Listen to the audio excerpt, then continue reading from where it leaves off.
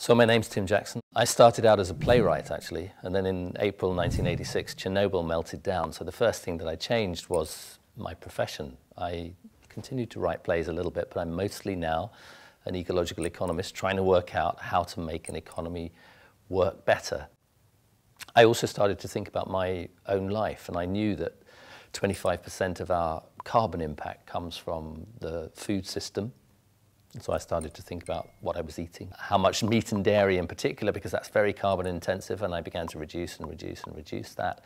And that's actually made me, interestingly, healthier, which supports the idea that it's possible to live better, to have prosperity without having more and more stuff, to have more fun, actually, with less stuff.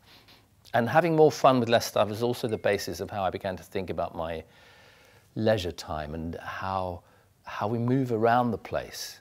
Walking is the most amazing miracle of the human species. It keeps us healthy, it connects us to the world that we live in, and it reduces our carbon footprint enormously.